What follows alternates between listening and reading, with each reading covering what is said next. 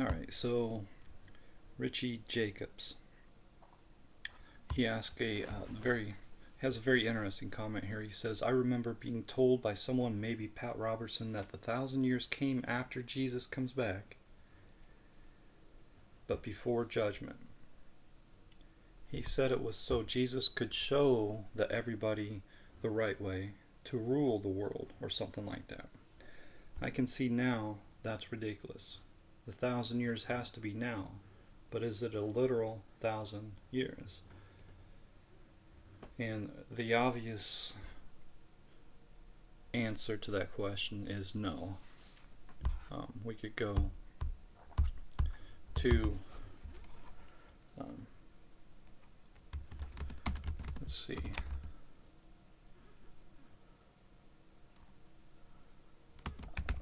Let me think about this. Okay, so, but of the day and hour knoweth no man. No, not the angels of heaven, but my Father only. Okay. So just by that single verse, we know that the 1,000 years cannot be literal, in the sense that it'll be exactly 1,000 years and the end will come. The 1,000 years of Revelation 20 is a time period from the time of Jesus to the time of his return. To the time of baby Jesus to the time that he returns. This is a special and unique time period. Alright, and so let's look a little more at this if we could here. I looked this up, and it just, what is the purpose of the 1,000-year reign of Christ? You know, the thing is, the Bible never talks about a 1,000-year reign of Christ, but let's just take a look real quick. The purpose of the 1,000-year reign is to fulfill various promises God made to the world. Some of these promises, called covenants, a covenant and a promise is the same thing, were given specifically to Israel. Others were given to Jesus, the nations of the world, and creation. Jesus' 1,000-year reign will be a time of promises kept. Okay, so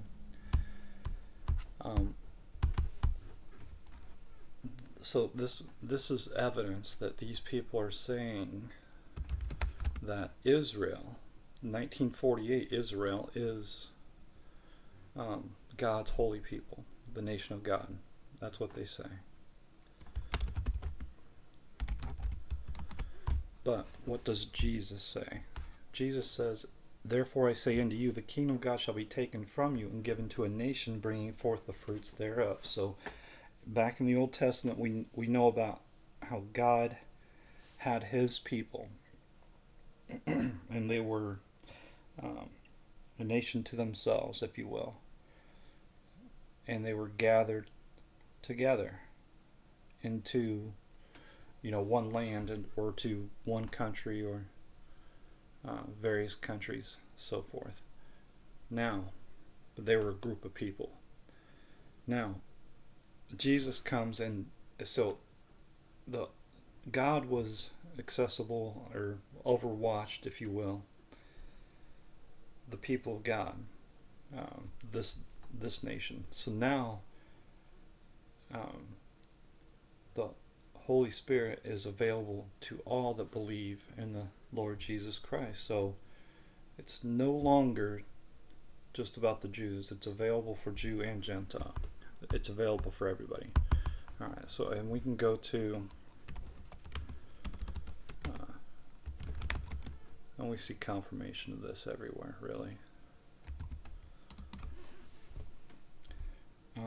1 Peter 2 verse 9, but you are a chosen generation. Talking about Christians. He's not talking about Christ rejecting Jews.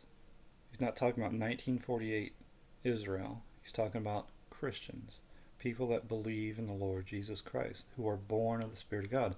You are a chosen generation, a royal priesthood, and holy nation. You're a holy nation, a peculiar people, that you should show forth the praises of him who has called you out of darkness into his marvelous light. So this person who is writing this article here, no understanding at all. He still thinks that Christ rejecting Jews from a 1948 created Israel is the holy people of God, the holy nation of God. That's just a fundamental error, if you will. I mean, it's a lack of understanding. And so he goes into these promises. I don't want to go over all these. It'd be a complete waste of time because the premise is wrong. There is no 1,000-year reign of Christ. But if you were to go over all these, you would see that there is nothing nothing of any difference, if you will, of the promises that Jesus fulfilled, he fulfilled during his time, and the promises that will be completed upon his return. These are the 1,000-year. This idea of a 1,000-year period is irrelevant. There's no distinction between. How do I explain this? So let me find an example. New covenant, other promises. Okay. Animals and earth would be restored to peace and prosperity. People will be freed from disease. These two will be fulfilled. All right. So this here, all this happens after the return of Jesus.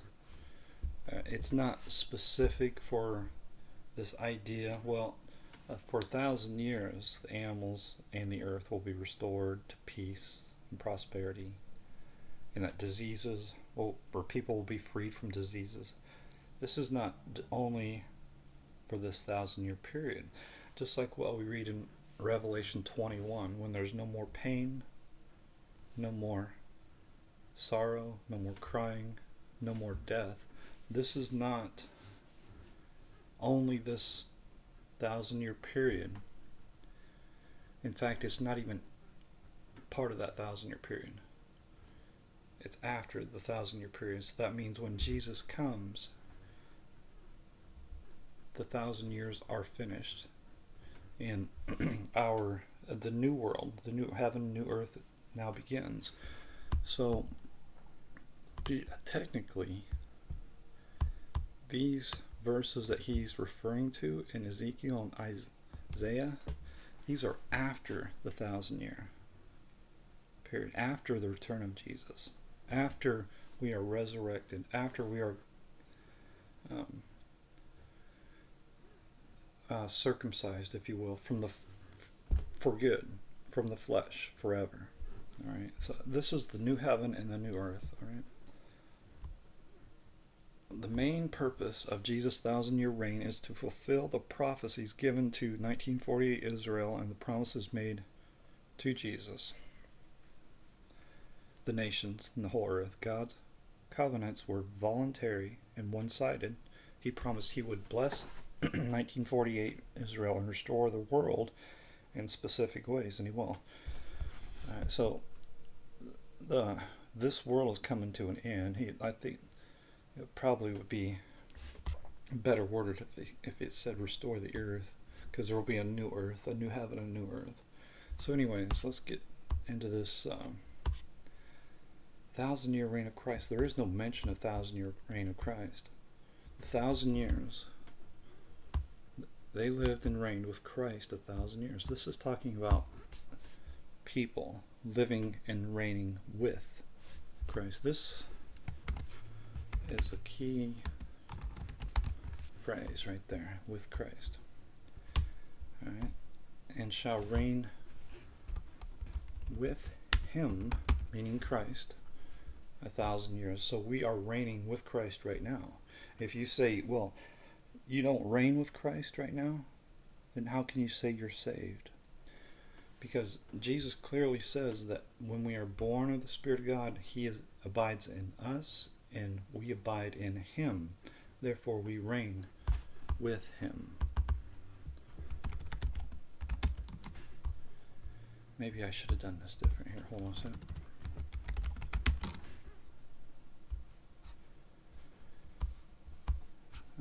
go. If we suffer, we shall also reign with him. So we could go to, let's do it this way. And another point here is that Jesus reigns forever. What do you think? He reigns for 1,000 years and nope, that's it. I'm done. Tired of this business. And he gives up the business and then gives it to you. Is that what you think? No, that's not the case at all. Revelation 5, and has made us unto our God kings and priests, and we shall reign on the earth. Talking about right now. There should be no confusion about this one. We are, and like I pointed out in 1 Peter 2, we are royal priesthood. We are royalty. We are kings and priests of God. We reign on earth. Talking about right now, present tense, today. When Jesus comes, that's it. It's the end of the world. Daniel talks about the end of the world. Matthew 24, Mark 13, Luke 21. All talk about the end of the world. So also in the book of Revelation, talking about the end of the world. And none of these conflict with one another. They're all saying the same thing. Just giving us different angles so we might understand a little clearer, a little easier, and so forth. Instead of making it easier, people want to make it more complicated, confusing, and nonsensical. And that's what we get with these people that say Jesus reigns 1,000 years. It's not in the Bible. Not mentioned anywhere. Alright, so now take a look at this. You could do this any day, every day, and it's non-stop. 1,000 year reign of Christ. These people are not regarding the Bible. They're regarding teachers. Because you don't see the 1,000 year reign of Christ in the Bible anywhere. It's not in Revelation 20. I already pointed that out. You got two mentions here. And they were both talking about the people reigning with Christ. We reign with Christ right now. It's no different. It's a fundamental misunderstanding. And so, on one hand, they got to say, well, Jesus comes back, but it's not the end of the world. Which is basically saying Jesus lied in Matthew 24, Mark 13, Luke 21. Because he's saying when he comes back, it's the end of the world. There should be no mistake about that. Even in Revelation 20, it has the return of Jesus. And I saw a great white throne, that's Jesus. And this parallels Matthew 24:31.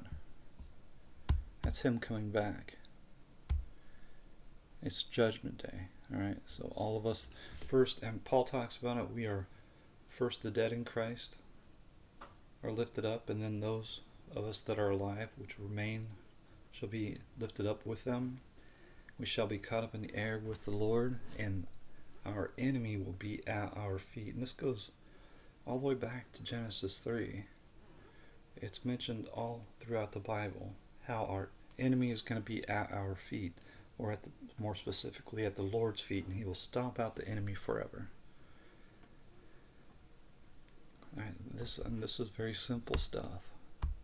But you look here, like at YouTube, these people, non-stop, premillennialism, I can't say that word, premillennialism, I don't even know what that word is. What will it be like during the millennial reign of Christ?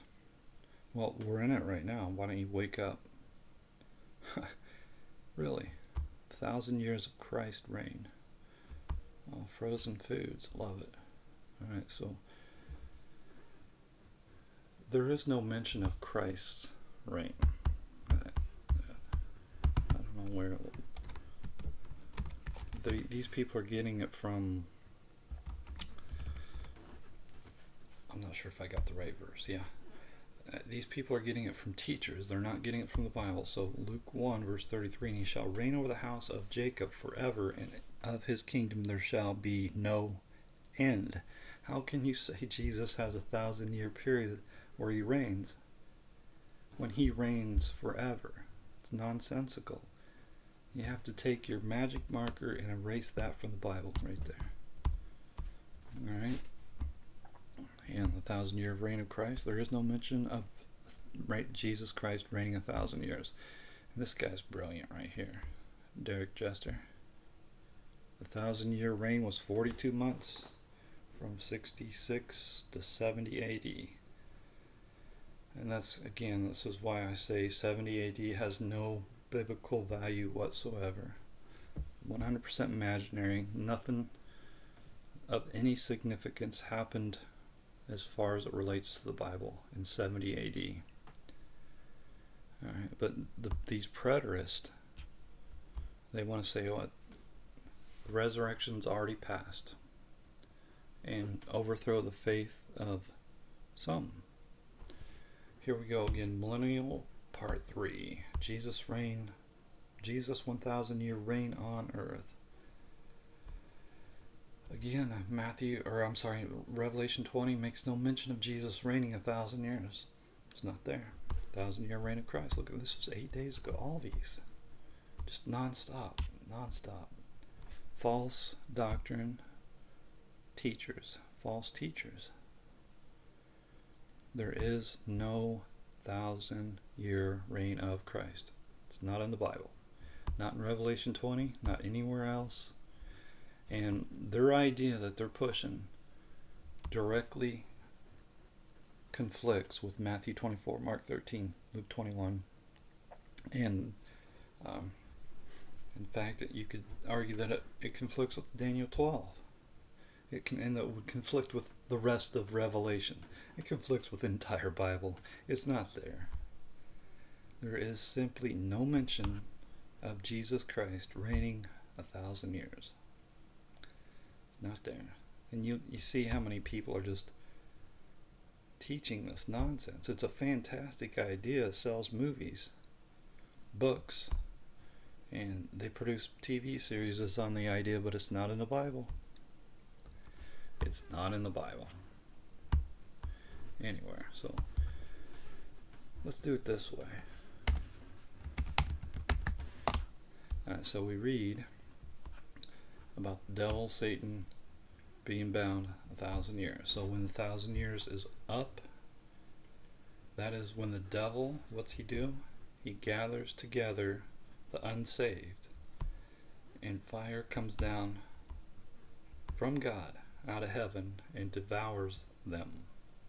This is when our enemy is at our feet, just like we read in Genesis 3 and all throughout the Bible, until he has made his enemies his footstool, right?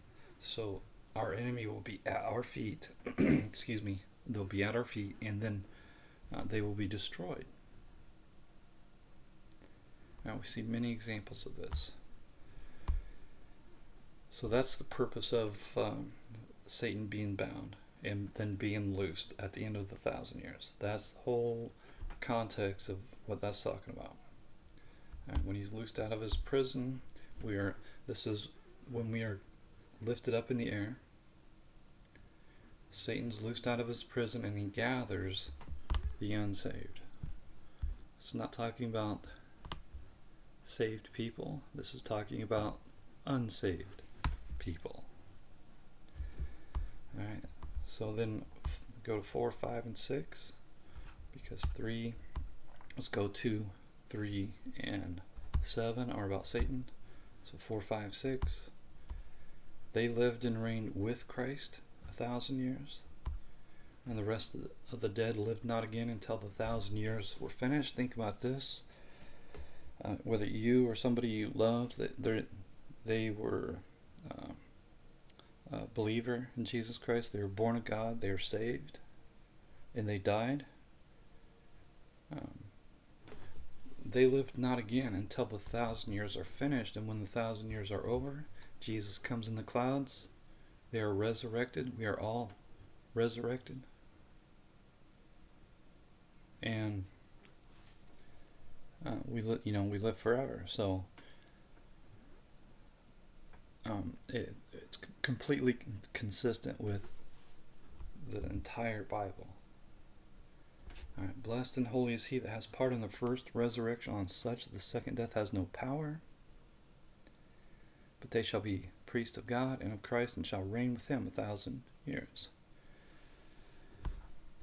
We have part in this resurrection, okay, right now. Because right now we are priests of God and of Christ. And we reign with Christ right now. Because Christ is in us, we abide in him, and he abides in us. There should be no doubt. It's very simple. Okay. And of course, if you are born of God, the second death has no power over you. Jesus says, you shall never die. Whoever lives and believes in me shall, let's do it this way.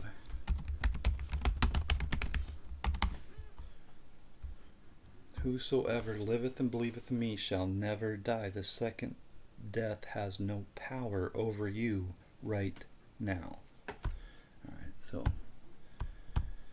tell you what, I get fired up about this stuff. Alright, and then verse 6, blessed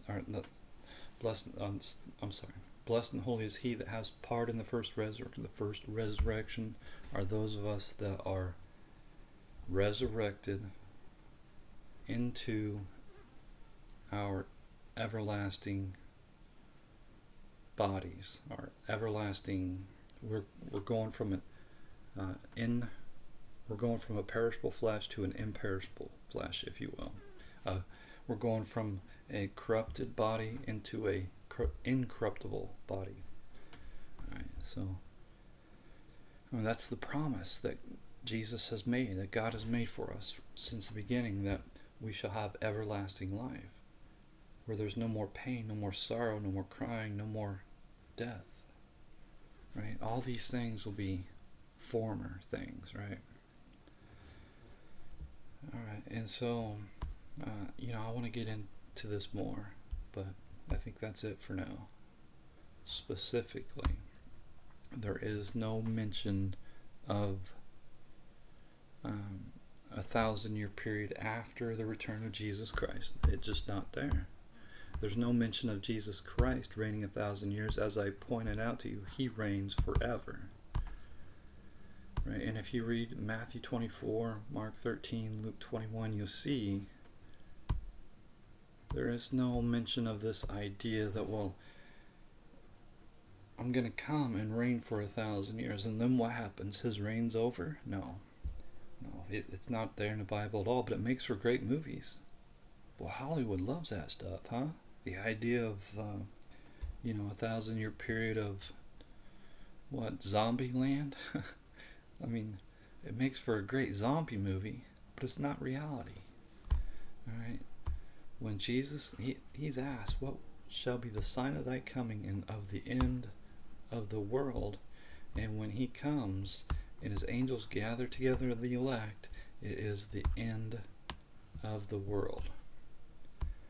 Alright, that's the end of the world when he returns. And he returns, we can parallel that with verse 11. That's the end of the world right there. And it's coming. There are no second chances. Remember that. If you're not saved now, this is your chance, your last chance, your only chance. Jesus is your only chance.